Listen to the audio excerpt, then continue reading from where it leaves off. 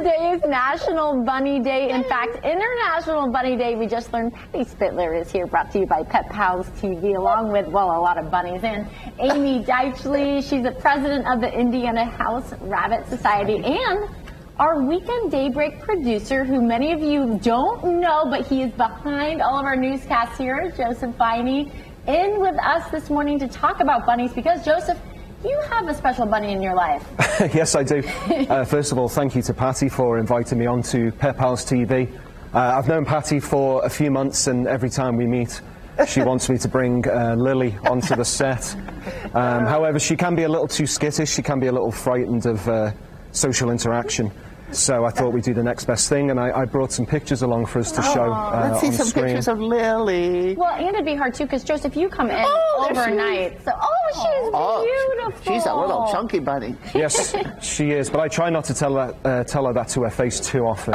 It can be bad for a bun's confidence. You're a good man. As you can see, she's only about the size of my shoe as well. She's a Netherlands dwarf, but I don't think she speaks Dutch that well.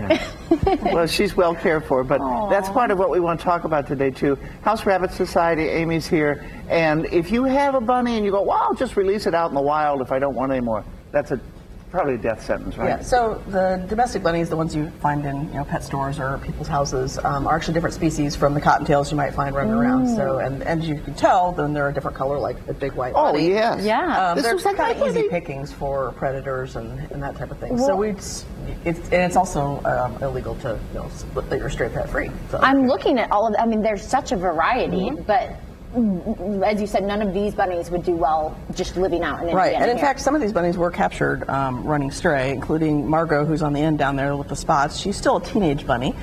She was thrown out of a car a couple months ago, and she's gotten all healed up now, and she's getting ready to have her spay surgery.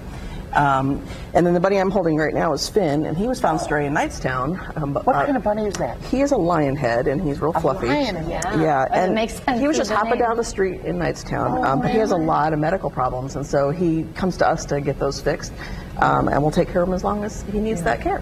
And something I think that I learned actually from the House Rabbit Society, if you let a bunny go outside, you go, well, they can't even mate and make bunnies with the wild rabbits. That's correct. Isn't that amazing? Yeah, which is probably fortunate because there's enough strays already that we don't need more of them. That's true. I never really thought about, you think of stray cats and dogs, Yep, but I absolutely. never thought about stray Every bunnies. week we get calls to go catch stray bunnies, usually in the Indianapolis area, but we spend a lot of time going out with fishing nets and X-Pens to actually capture strays. So in a lot of these cases, is it just owners not caring for them the right way?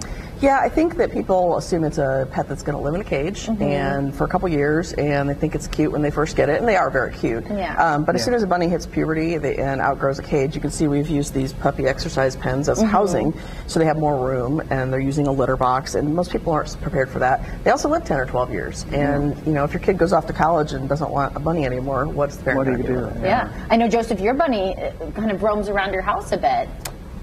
Yeah, I just hope my landlord's not watching. Well, you do have bunny proof. But you do give your bunny a good life, and that's a part of the work that you guys do. That's right. She has a lot of space to herself. I just make sure she's fed and watered and talked to a lot. I've had her since December 2020.